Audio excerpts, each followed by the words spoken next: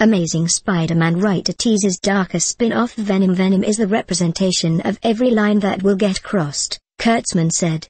By MTV News staff 22 hours ago. As Sony has begun to build their own cinematic universe around Spider-Man, one man has been through it all as one of its architects, writer and producer Alex Kurtzman.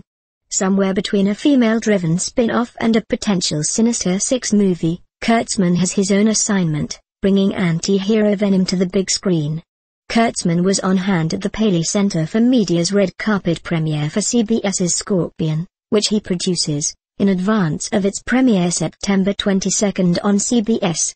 While there, MTV News asked the producer about the appeal of Spider-Man's black-suited enemy. The idea, Kurtzman explained, is that you can do things with Venom that you can't do with Spider-Man.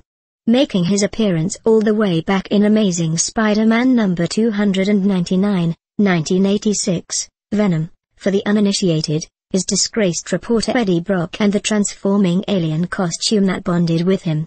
Both have a grudge against Peter Parker, and they're not afraid to terrorize, or kill anyone around him for a little payback.